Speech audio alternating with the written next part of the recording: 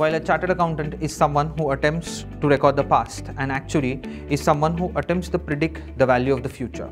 Actuaries were the first professionals managing risks and modeling the financial impact of the likelihood of future scenarios. Their role can be summarized broadly as quantifying risk, predicting them, and finally minimizing them. They're passionate about solving mathematical problems which have a real-world impact. Actuaries typically work for insurance companies, government actuarial departments, actuarial consultancies, and the large Big Four accounting firms. Traditionally in India, they have worked in employee benefits and life insurance. But with the entire evolving technological scenarios and evolving risks, typically actuaries these days are now involved in enterprise risk management, investment management, general insurance, and then we have now the biggest area, which is big data and artificial intelligence.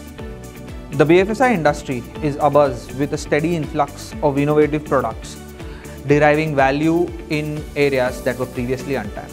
Take the case of driverless cars. If there's an accident, who's to blame? Is it the driver or is it the person who's designed the software? Actuaries are at the center of such questions. We need to be able to price such risks. The actuarial profession is a very rewarding with a global reputation as being one of the highest paid careers with an excellent work-life balance. You don't necessarily have to work hard, you just have to work smart. So how can you become a successful actuary?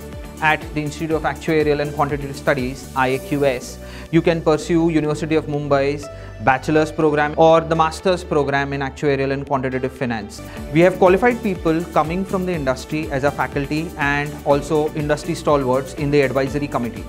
So we bring the commercial experience into the lecture theatre.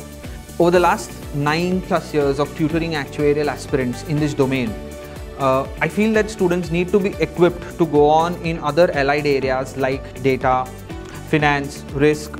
They need more training and grooming than the conventional papers that they study. If you closely understand the design of the program, it provides students the basics of actuarial and financial studies and helps them to apply this in the insurance, banking, financial services domain or the BFSI domain. If you love the application of analytics in the banking, financial services and insurance domain and want to make an excelling career in it, then this course is for you.